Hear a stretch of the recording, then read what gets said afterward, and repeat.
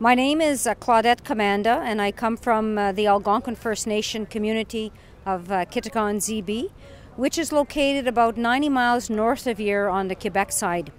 And the reason why I'm here today is to conduct the proper protocol of the Algonquin people, and that is to welcome the people to the territory, the ancestral territory of my people, the Algonquin, and also as well as to give a blessing that this event starts in a good way, this event will be held in a good way, and this event will bring forward the message in a good way. And that is my role here as an Algonquin community member. Thank you.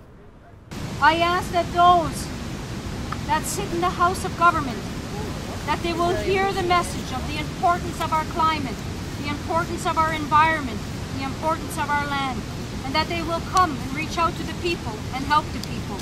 That together we will do this to protect the land and the water.